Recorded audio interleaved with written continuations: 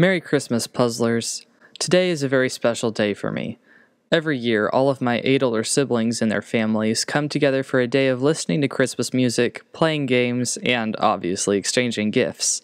It's been about the same every year, so this year is going to be strange because of quarantine.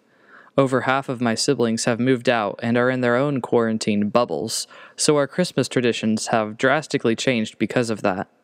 However, even though that aspect of Christmas has essentially gone out the window, I have something else that can't be taken away from me. Today is the day I remember the birth of someone very special to me. That night, there were shepherds staying in the fields nearby, guarding their flocks of sheep. Suddenly, an angel of the Lord appeared among them, and the radiance of the Lord's glory surrounded them. They were terrified, but the angel reassured them. "Don't be afraid," he said. "I bring you good news that will bring great joy to all people. The Savior, yes, the Messiah, the Lord, has been born today in Bethlehem, the city of David. And you'll recognize him by this sign. You'll find a baby wrapped snugly in strips of cloth, lying in a manger."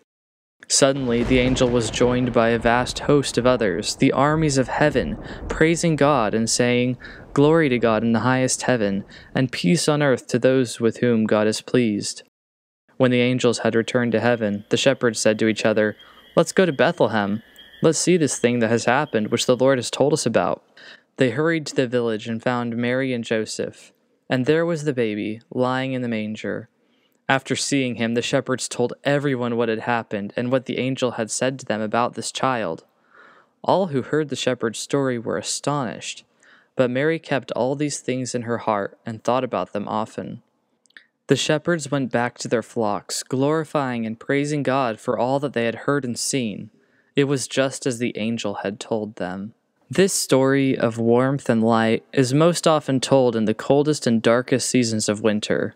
This winter may be harder for some of us than it's ever been before, but as I remember the one who was born that first Christmas day, I get to enjoy a special comforting warmth that no cold or loneliness can ever take away.